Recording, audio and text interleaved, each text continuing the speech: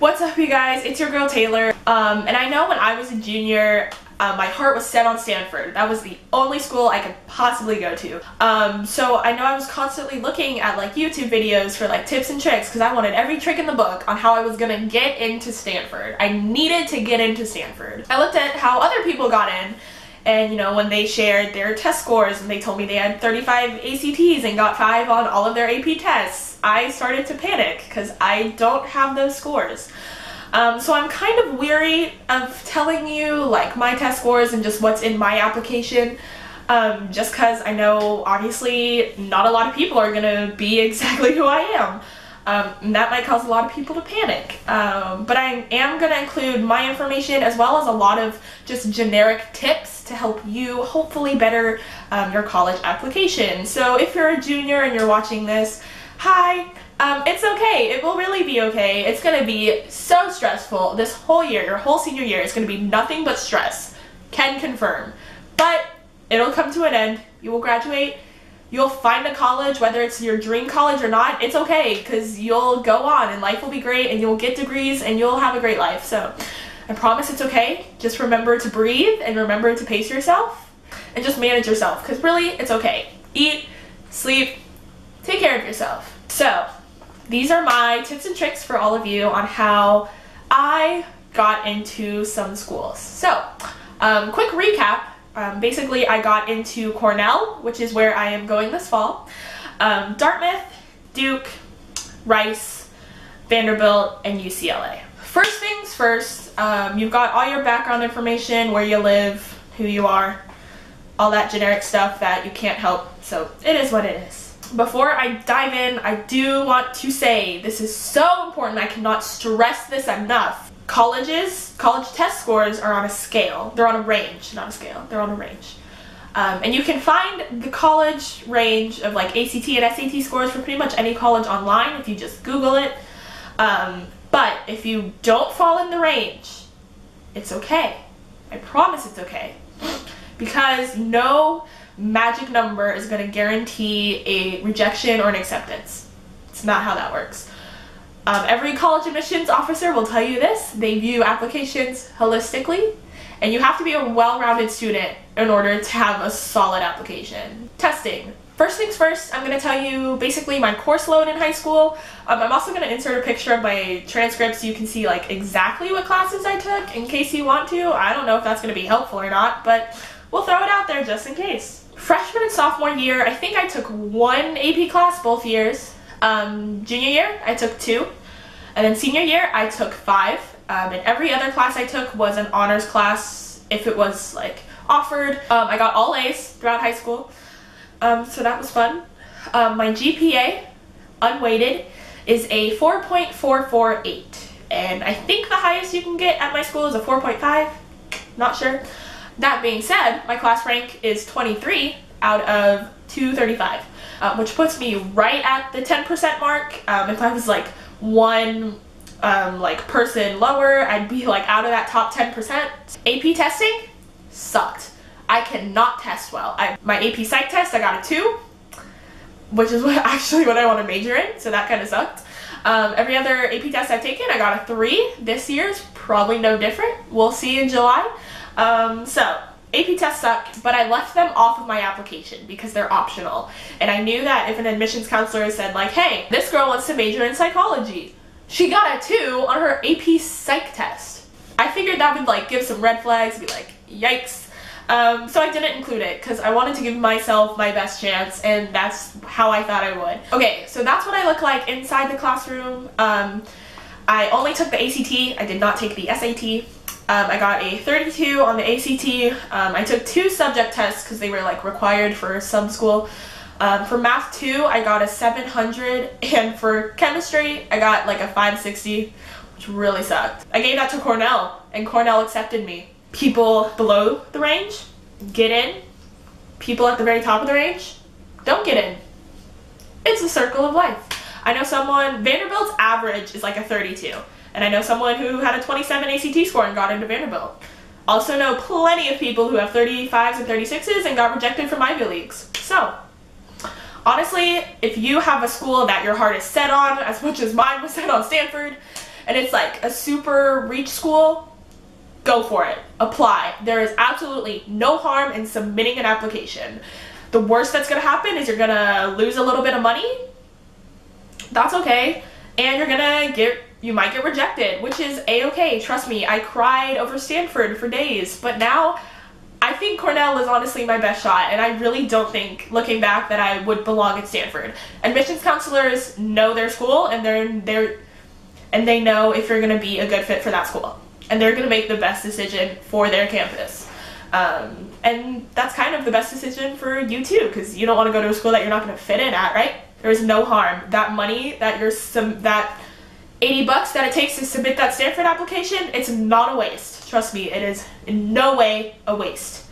Just because you honestly don't know. You have no idea what's going through the mind of an admissions counselor. There is no way to tell. Second part is all of your letters of rec. So you have, most colleges take 2 from teachers, and then your school counselor sends one. Really, you can't control this. You can't control your counselor at all. They are who they are. There's no getting out of it. And they have to write like hundreds of these every year for every student. So you can't bank on that one being all that great or anything.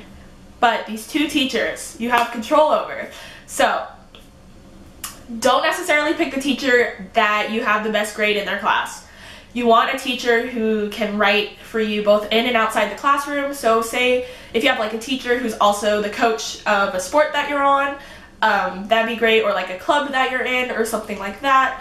I got mine from my chemistry teacher because I was literally in her room every single day for hours after school for tutoring, just because I could not comprehend chemistry to save my life. And my English teacher, she was like the host of our Gay Straight Alliance for like a couple months. I had both these teachers for 2 years, so they knew me pretty well. And she was also the like leader of my scholars program, which I'll get into more when we get to like extracurriculars. So 2 teachers that knew me really well were able to write like solid letters for me. Also, ask your teacher early. For the love of God, ask your teacher early, because you know you've got to hit submit. If you're applying early decision, that submit button is in November. So I literally asked my teachers before I got out for summer.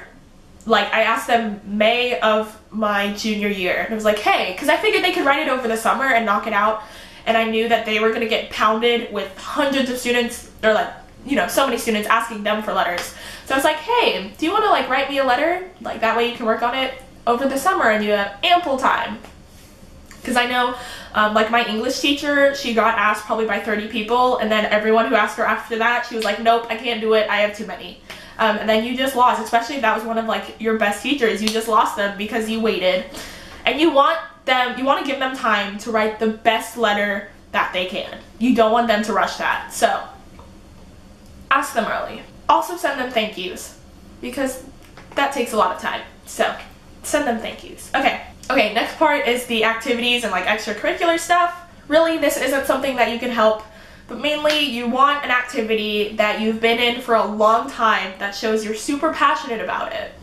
And also, if you can get some like leadership and citizenship stuff in there, that's a plus. So basically, some activities are going to be super common and some activities are going to be super rare. And you want anything that you can get to set yourself apart, because everyone who's applying to those higher ranked institutions are going to have the same test scores. You're all smart. We know that. Everyone, you know, background stuff, that's like pretty standard. Like testing, all of that stuff is stuff you can't control. Your extracurriculars and your essay, you have full control over, and you can show exactly who you are in those places. So basically, for my activities, like the common ones that I did were National Honor Society, which, you know, you have 20 seniors from one high school in National Honor Society. Multiply that by the 8 high schools in my county, and by the hundreds of high schools in my state, and by the thousands of high schools in my country, you're not that special. That was like the really common one that I did. Oh, I'm also in 4-H, which I actually think is pretty common, even if you have like no idea what that is. Then the rare activities that I did, I'm in my high school scholars program, which I talked about earlier. Basically, that is an extracurricular like club. You have to have like a certain GPA and get in via an application and an interview process.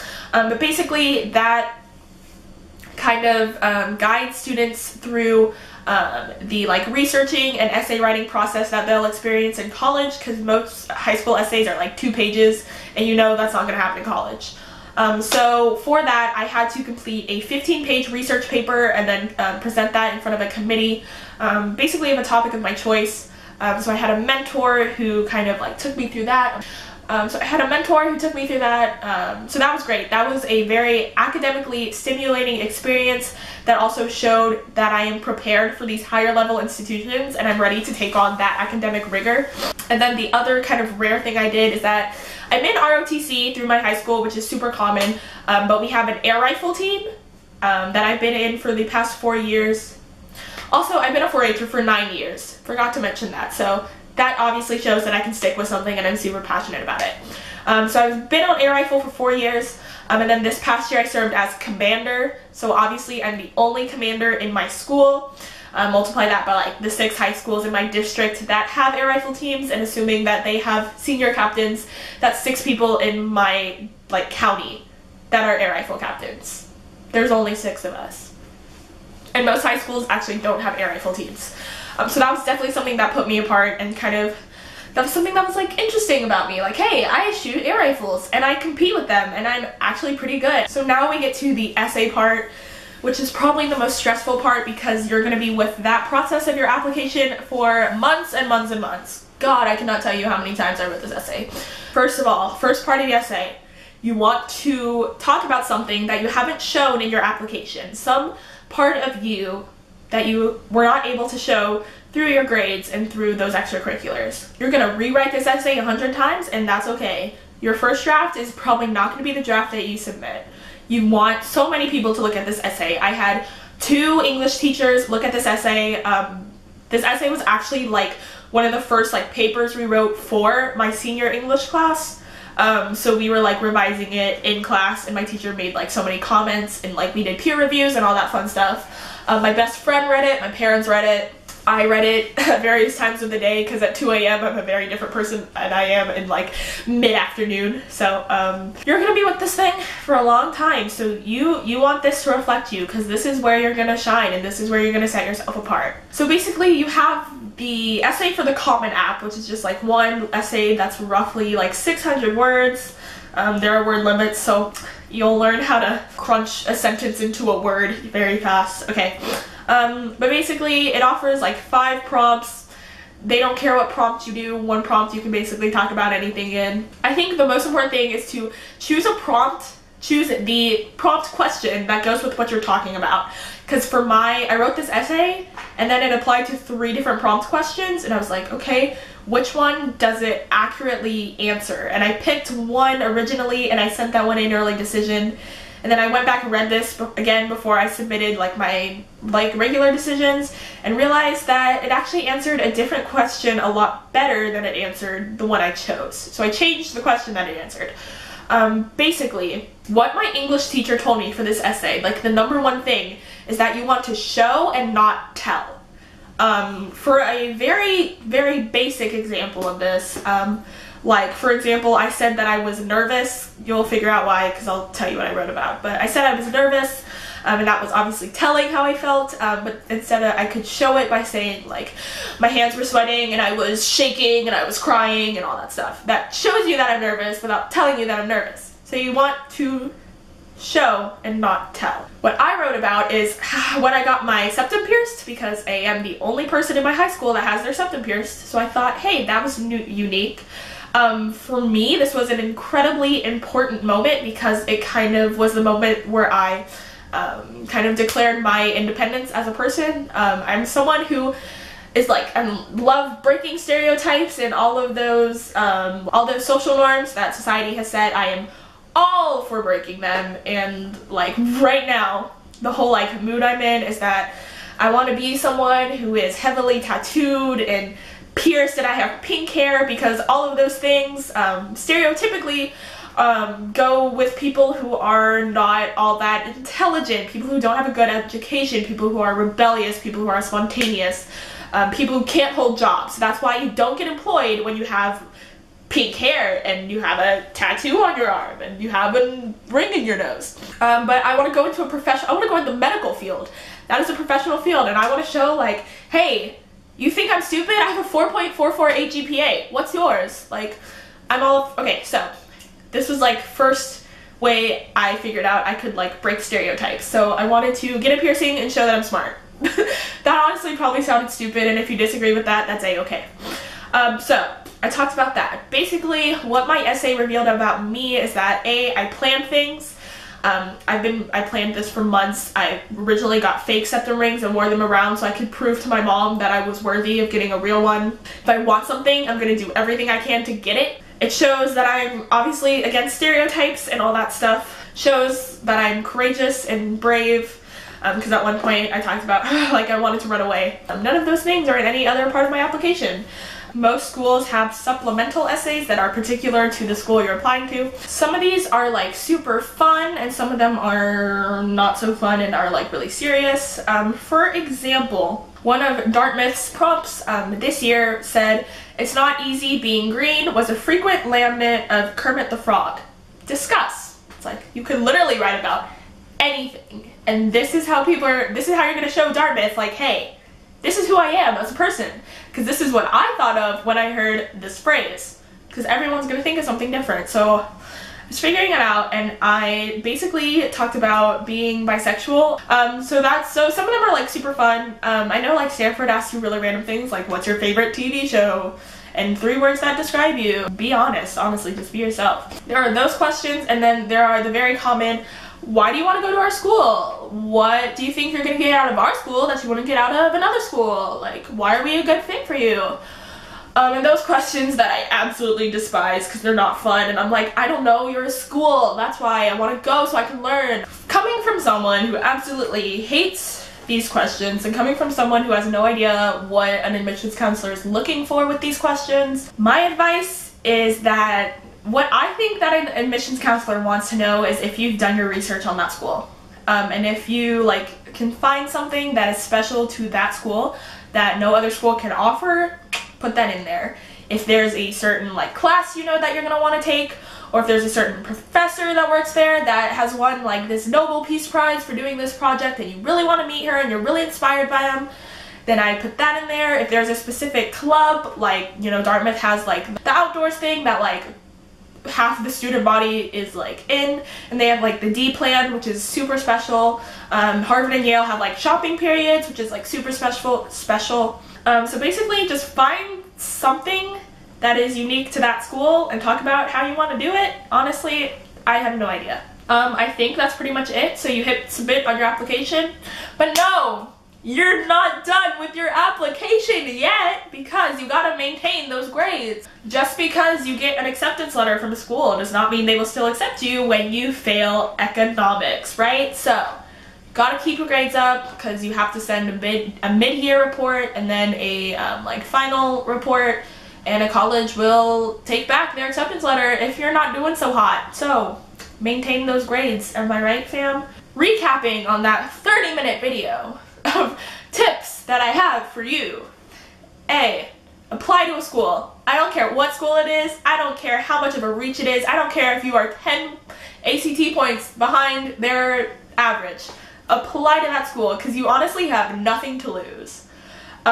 Be unique. Find something, whether it's an extracurricular activity or especially in your essay. Talk about things that are unique to you, because those test scores, a lot of those clubs and a lot of that background information is going to be the same for the thousands, the hundreds of thousands of students that are also trying to get that spot into that school. Ask teachers super early for those letters of rec. Also ask your guidance counselor. Don't assume that they're going to write one because they have to write everyone one. Ask. And honestly, that's the only really schools, like my specific advice. Every other advice is what every single admissions counselor will tell you. Like, take a good heavy course load and all that jazz. If you have any topics topics that you want me to go into depth about, like essay writing or anything like that, or like specific ACT test taking tips, let me know in the comments. Or if you have any other like college related advice that you need, let me know in the comments and I'll probably make a video. So yeah, I don't want you to judge yourself based on my scores, because I think it's also to remember that I got rejected from Harvard, Yale, Stanford. I mean, there's no formula. You either get in or you don't, and there's no way to guarantee a spot in a class. So, good luck to all of you juniors or seniors or whoever's watching this on your application. Make sure you start really early because it is a lot and it will get overwhelming if you wait. That's all I have for you. So if you like this video, give it a thumbs up. Make sure you subscribe, because since I'm going to Cornell in the fall, I'll have lots of college related videos to offer the world. But I'm gonna go, so peace.